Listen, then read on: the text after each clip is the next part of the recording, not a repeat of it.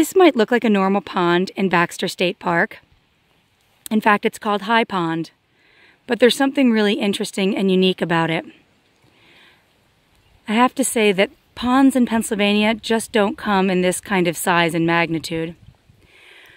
There is a creek that connects High Pond to its neighbor, Long Pond. You can see that the water runs from the one at the higher elevation down to the one at the lower elevation.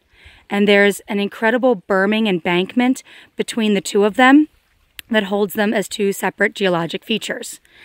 If you look into the pond above, you can see that there's a high clay content, which is probably one of the reasons that these two ponds have not become one. Fascinating bit of geology from Baxter State Park in Maine. Hope you enjoyed.